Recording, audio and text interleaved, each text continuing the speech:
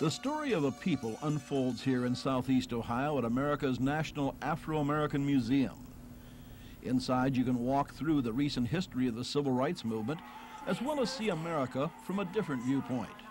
The surround mural wall was done by a black artist by the name of Dan Williams that tried to give a photo, a visual of what life was like in the 50s in America from an African-American perspective. The mural shows a mostly white American mainstream that is slowly integrated as the 50s evolves into the 60s, and it emphasizes achievements. The achievements that African Americans have made, the impact that they've had on the entire country, and not just in the black community.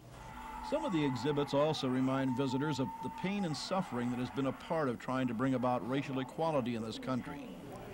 Others are simple but important symbols of African American life in the 50s and 60s, like a barbershop. The barbershop and the beauty shop were areas where people could come and socialize as well.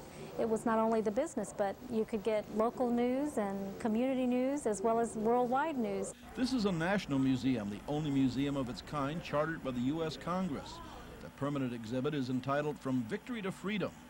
In another gallery is an exhibit of inventions by African Americans that have played a part in all of our lives. Things like the ironing board, the ice cream dipper, a curtain rod, a juice squeezer, and even a potty chair for children. I just think it's amazing to keep all this history that sometimes we don't hear about, but when you come to this museum, you'll see it like, I didn't know this even existed. The National Afro-American Museum is open Tuesday through Sunday. And best of all, it's just a one-tank trip. I'm Neil Zerker, 8 News in Wilberforce, Ohio.